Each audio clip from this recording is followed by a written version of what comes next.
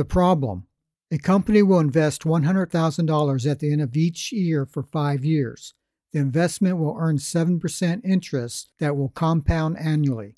How much money will this company have at the end of 5 years? To use the Finance app in the TI-84 Plus CE, press the Apps button here. We want number 1, Finance. It is already highlighted. Thus press the Enter button. This screen pops up. We want number 1, TVM Solver. TVM stands for Time Value of Money. Number 1 is already highlighted. Thus press the Enter button. This screen pops up. These are the variables for the time value of money problems. For this problem, N is for the total number of payments. The number of payments made to the investment is 1 per year for 5 years. Thus, N is 5.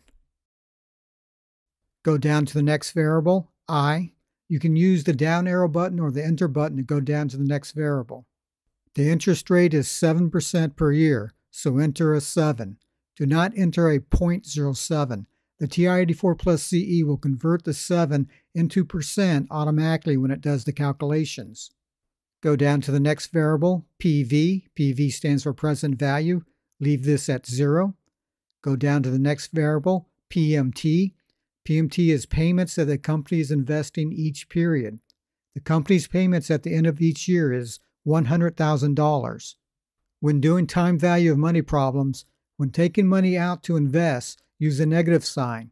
The company's taking out $100,000 at the end of each year for 5 years, so enter a negative $100,000 for PMT. FV is future value. That is what we're solving for. How much money will the company have in the future at the end of 5 years? So leave this at 0 for now. P/Y is automatically set to 1. PY is payments per year. 1 payment per year. Leave PY at 1. CY is the frequency of compounding each year. In this problem, we have a yearly compounding. Thus, leave CY to 1. If the interest is going to be compounded monthly, we would set CY to 12. This PMT is when does the company make the $100,000 investment each period, at the beginning of the period or at the end of the period. The company will invest at the end of each year, so leave this at N. This is already highlighted as the default. Now we are ready to calculate the answer. Move the cursor to FV, future value, because that is the variable we are trying to solve. To solve, press the green alpha button here, then the Enter button.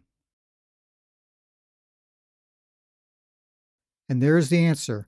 At the end of 5 years, the company will have a total of $575,073.90. If you are working similar homework problems, you should clear out each of these variables before you begin your next problem. I will go to the top by using the up arrow button. Then put a 0 in each of the variables. You cannot leave the variable blank because the TI-84 Plus CE will not let you go down to the next variable if there's nothing in the current variable. So place a 0 in each of these variables before you do your next problem. Now you're ready for the next homework problem. To exit the Finance app, press the second button here and then the Quick button here, which is also the Mode button. Okay, same problem but using the equation for the future value of ordinary annuity with compound interest. Future value equals payment times 1 plus R to the nth degree minus 1 divided by R, where FV equals future value, PMT equals the amount of payments made each period, R equals the interest rate, N is the number of payments. We can rewrite this equation like this, getting rid of the brackets and using all parentheses. This helps when we enter this into the TI-84 Plus CE. PMT is 100,000, R is 0.07 for 7% interest rate, and N is 5. 1 payment each year for 5 years is 5.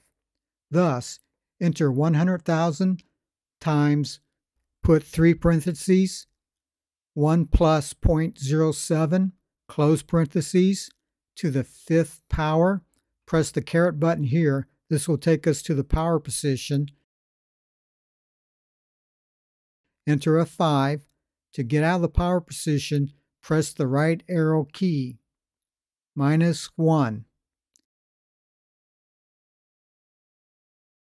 close parentheses,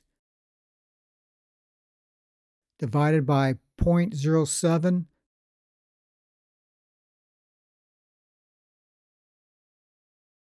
close parentheses. We have 3 open parentheses on the left and 3 closed parentheses on the right. Now press the Enter button for the answer to this equation. And there is our answer, $575,073.90. The same answer when we use the financial app on the TI-84 Plus CE. Okay, that is it. If you like this video, please give it a thumbs up and please subscribe to this channel.